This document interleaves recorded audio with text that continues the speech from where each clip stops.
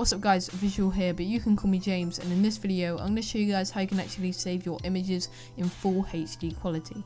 Now it's really simple as to how to do this. All you have to do is go to File and then Save for Web. My Save for Web is under Export. This is because I've got the updated Photoshop.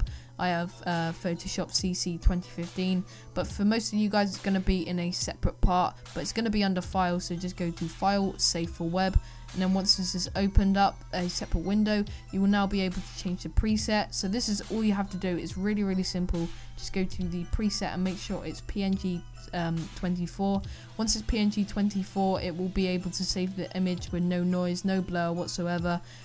So yeah, change it to PNG 24, leave the other settings as they are, and then go to save, and then it will obviously open up a file inside of your computer where you guys can go ahead and save it. But yeah, it's as simple as that guys, but a lot of people do ask me this question, so I thought I'd make a video on it. So anyways guys, I do hope you enjoy this video. This has been Visual or James, and I'm out. Peace.